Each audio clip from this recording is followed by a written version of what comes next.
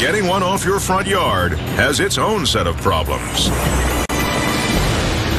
Oh, he's on the way. In Groveland, Florida, this displaced swamp dweller searches for a new home and finds one in a neighborhood lawn.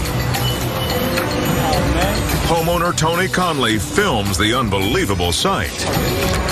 I was going out to check the mail, and right outside the front door, there was an alligator just sitting in the yard. And I'm kind of yelling and telling neighbors, look, there's an alligator in the yard, and the alligator kind of took off. Thankfully, a local wrangler happens to be in the area. How big is he? He's not but about 6 foot. Not but about 6 foot. That's 6 feet big enough for me. The man lassos the crawling critter. But now the massive menace is at the end of his rope. With thousands of pounds of bite force, he snaps his angry jaws. Don't let go. The handler attempts to move the unwanted visitor.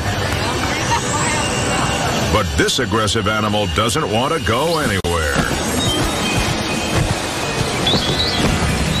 That got everybody a little worried, and we gathered around, and we're kind of wondering what's the next step. How are we going to get this alligator out of the yard?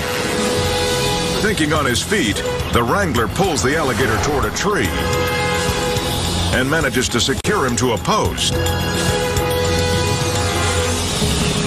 Shortly after, police arrive, and together they restrain the reptile.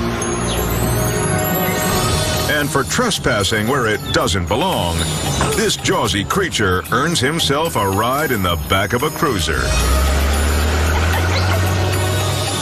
Most people try to avoid alligators,